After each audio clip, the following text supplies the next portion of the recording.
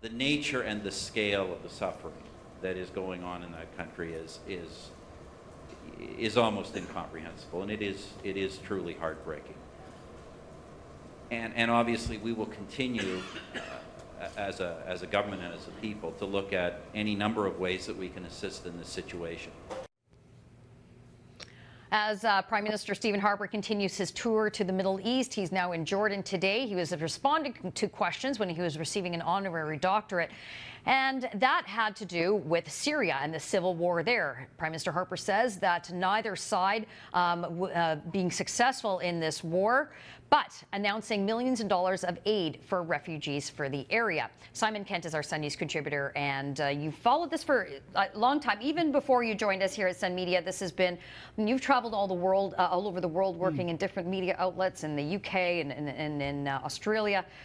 It's a problem that isn't going away. It's almost pick your faction. Who's fighting this time?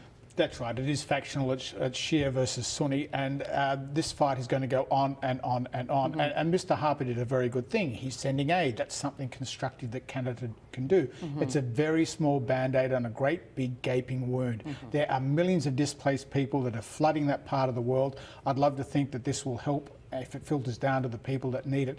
But this is not without precedent, Adrian. You look back to Europe in the 1600s, there was something called the 30 Years' War. Mm-hmm. It started out as amongst Christians, amongst Protestants and Catholics. That rumbled on for 30 years, and that tore Europe apart, and that was part of a terrible time in history. We're seeing that again. Mm-hmm. This fight in Syria between Sunnis and Shias, backed respectively by big powers in what you see in the House of Saud and also in Iran. This fight is going to go on and on and on. We could be seeing a 30 years war starting in the Middle East. It's going to bring a lot of people into it, and it doesn't look good. Kudos to Harper for speaking strongly, trying to get people to talk with goodwill. Men and women of goodwill are needed here. We're not seeing them at the moment. We also, of course, know that Bashar al-Assad continues to rule with his iron fist. A few months ago, we were talking about whether or not he used chemical weapons on his own countrymen. Yes.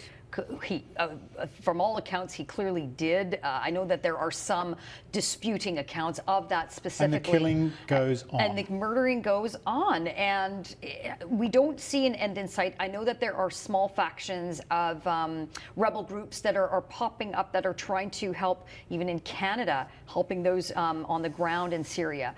But really, with so many refugees, Simon, and for starters, it's so even hard to manage that logistically. The end is not coming soon. No. The end is still a long way away. Look, I hate to use this analogy, but I will. This is like the terrorist Olympics. People are coming from all around the world to pick up weapons and fight for their chosen side. There's a lot of money flowing in through backdoor channels that are funding this fight, and it is going to go on. Bashar al-Assad is not going to step down. He's a dictator, and he's a dictator for a reason. He's a strong man. Look at this UN meeting in Montreux at the moment. You have all the people, all the UN's talk people there, and they love to talk. The UN does talking very, very well, but it's not stopping this bloodshed.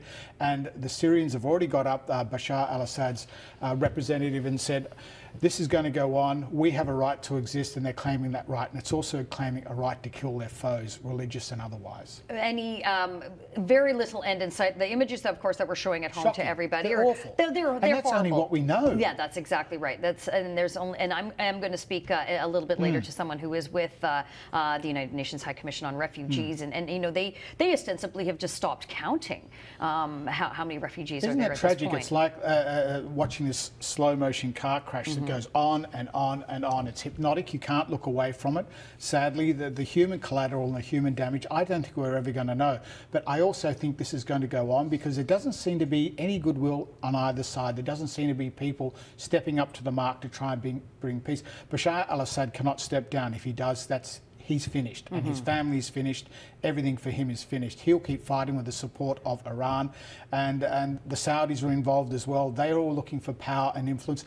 This is like a vortex. It's a whirlpool. It's sucking in all these nations from all around the Middle East, and they're all being brought in. Remember the Arab Spring. No one talks about that anymore because you look at the neighbouring countries, the Arab Spring went straight to winter. I see a winter coming over the Middle East, and what we're seeing now in these images is only a fraction of what's going on. The world will be horrified. When, before his Obamacare failure, the President of the United States was talking about Syria.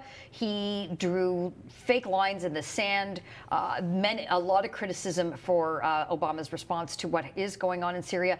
I don't agree with the notion that the United States should be the world's police. I don't believe that, and I know that that's where a lot of people look for them. But have we heard anything out of the administration lately on this? Barack Obama has a lot of manifest failures to deal with in his administration. He seemed to stumble eagerly from one disappointment to the next. His policies never seem to work. He speaks bravely. That line in the sand you mentioned, that was mentioned by John Kerry. But John Kerry has never drawn a line in the sand he couldn't comprehensively blur. I don't think America wants to get involved. I don't think the West wants to get involved. What Canada is doing may help the refugee crisis by contributing money. I really honestly hope that money reaches the people it should. Goodness knows where the money ends up. But there is a counter argument, put a fence around the Middle East and let them duke it out. But that really is not a humanitarian way to go about it. You've got to get people to talk, and you've got to get people to sit down and be prepared to give something. I wish that was happening in Montreux this week with the UN talks. It's not. We're not seeing it, Adrian. The collateral damage is too incredible at this point. And how does this country recover from tearing itself apart? I mean, this is going to be intergenerational, trying to rebuild Syria if they ever get the chance. All right, Simon, thank you very much. Pleasure. Thank you. Simon Kent is our Sun News contributor, joining me in our Toronto studio.